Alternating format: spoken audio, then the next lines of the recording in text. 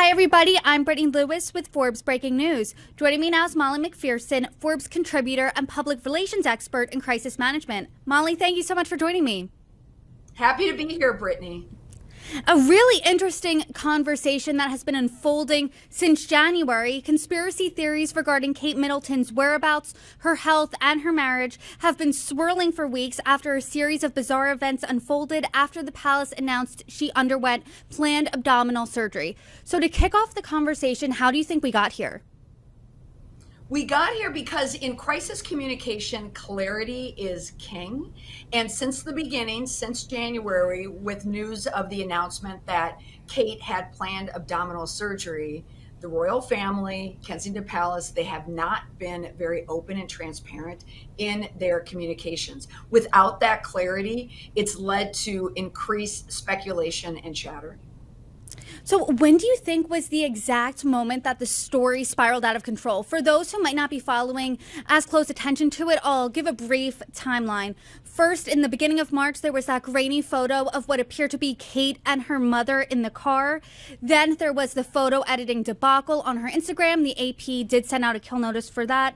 And then what appeared to be a photo of Kate Middleton and Prince William, but you could only see her side profile, following up this weekend with a video of what once again appeared to be Kate Middleton and Prince William walking from a farmer's market. What was the exact moment that you believe the palace lost the story? Well, it depends on who you ask. Like if you're asking someone who works as a crisis communication strategist, they're going to tell you an earlier date, but for the public, it would probably be a much different one. For me, I noticed something was off from the very first statement. The fact that we hadn't seen Kate Middleton since Christmas and the news of a planned abdominal surgery from an official media statement and with no other information for context, I thought that was somewhat suspicious. But I feel like the general public figured out that something was amiss was when the Mother's Day photo was revealed, as you said, to be manipulated when press agencies put out a kill notice. In other words, saying that this is fake news, it's false information. That was the point that they truly, truly lost the narrative and control of their crisis. It was really the Photoshop fail that was heard around the world. But I do want to get back to that initial statement. I want to read it in part. They said this: Kensington Palace will therefore only provide updates on Her Royal Highness's progress when there is significant new information to share. What do you make of that? It's vague. Is that purposefully vague? What do you think they should have said? You're absolutely right, Brittany. It is a vague statement, but they were making a proclamation that they were not going to say anything. And that's the reason why it raised suspicions with me. Because in any type of issue management, crisis management, you need to have consistent communication, particularly when it involves Princess Catherine, the Princess of Wales, while King Charles is also going through a significant medical emergency. And there are other issues swirling around the royal family. Certainly that's going to put them in the spotlight. So just typically you always hear press from the royal family. But now all of a sudden on one topic, and a very important one, we have zipped lips. So that's where things started to go wrong for them. And it just got significantly worse. Speaking of zipped lips, for Forbes, you wrote this: silence is seldom golden. Talk to us about that.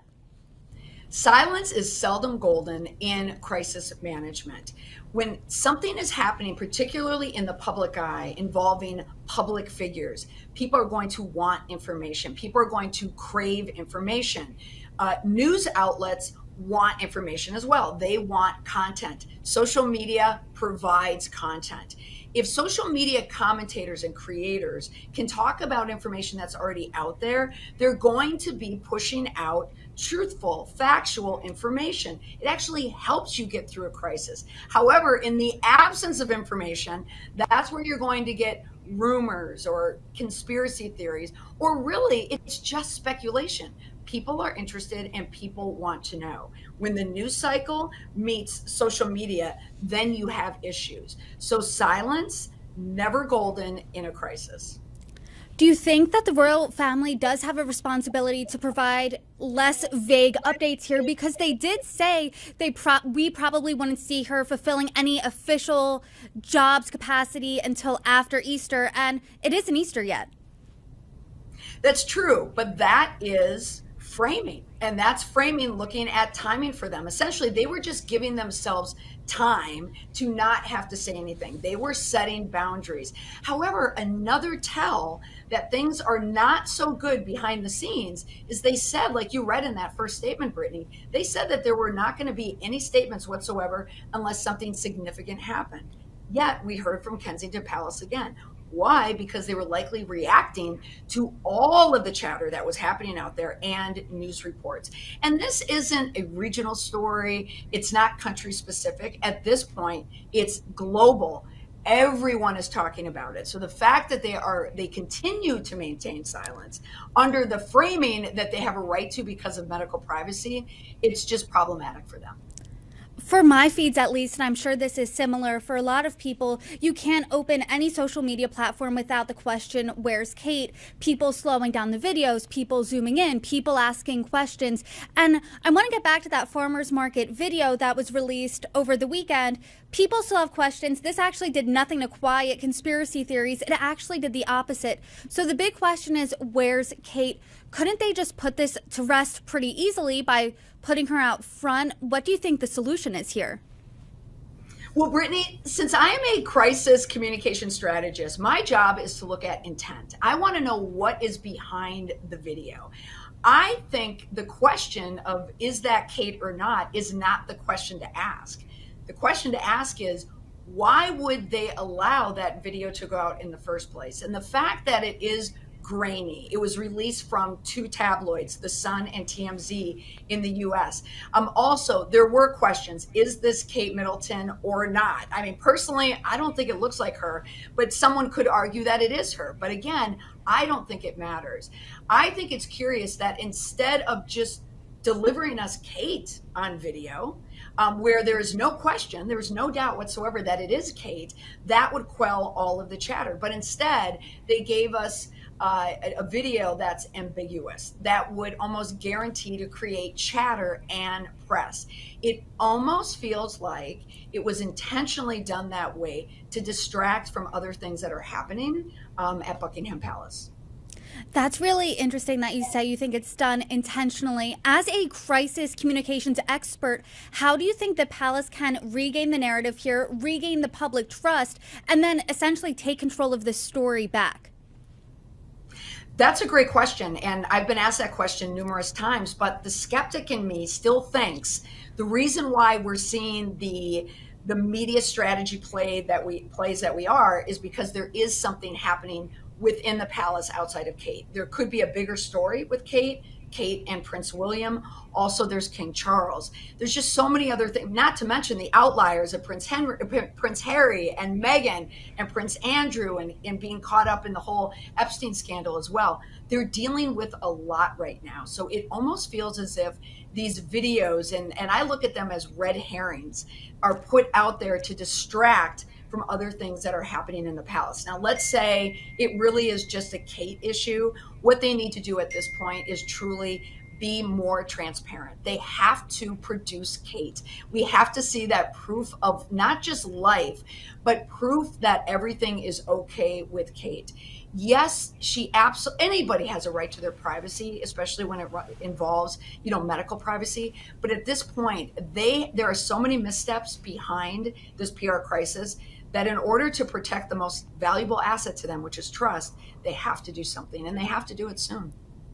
First, there were questions and speculation swirling about her health, then her marriage. These are always private issues, but for Forbes, you wrote this, 10 effective communication tactics for balancing secrecy and disclosure. What do you think are some good ones in this situation? Yeah, well, when it comes to secrecy and disclosure, I'm looking at it from a privacy point of view. There's going to be information that should not be private, but also the public has an expectation that it wouldn't be shared. And that is medical. It could also be financial. I mean, there's just a lot of areas that the public understands. But in this case, when we're talking about royalty. We're talking about a public figure. We're talking about a family that is supported by taxpayers in the UK. I mean, a lot of the chatter and a lot of the cries for more information is coming, from the UK, from Britain.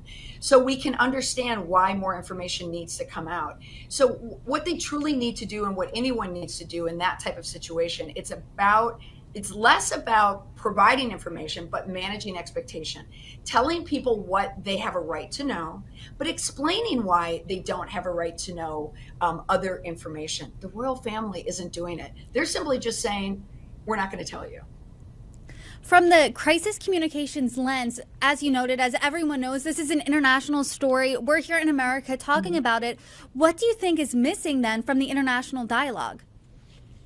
From experience, watching this crisis play out in real time and play out in the press and play out in social media, I can spot the missteps, step by step, because it's almost daily that the royal family is putting out new narratives into the mix, whether they come from unnamed sources with the palace, or it might be a video, or there could be just dialogue.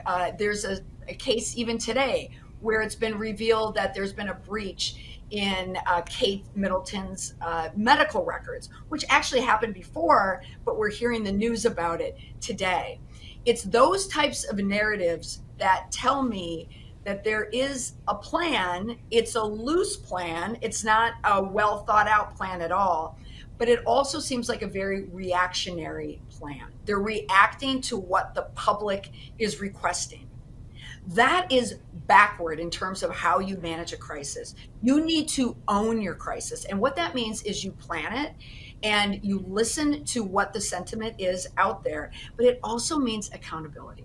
And that is the one thing that is missing from this entire royal response. There is no accountability whatsoever for the photos, or for, not providing information, or for information. Simply, we're hearing a lot of things from Prince William or friends of Prince William or the palace that we have a right to privacy. And that's well past the expiration date.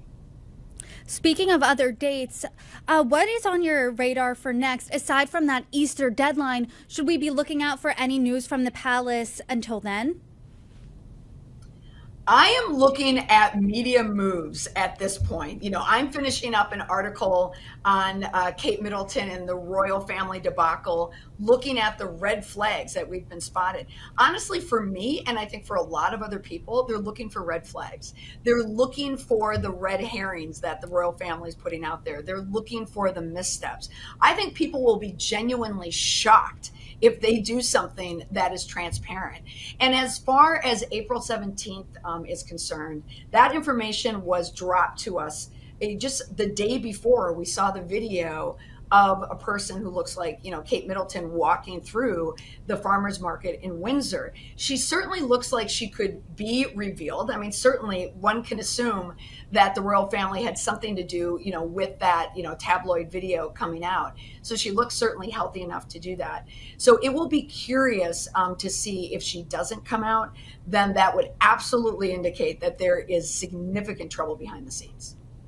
Molly, as the situation develops, I hope you come back on and join me, break it all down. Molly McPherson, thank you so much for joining me. Thanks so much, Brittany.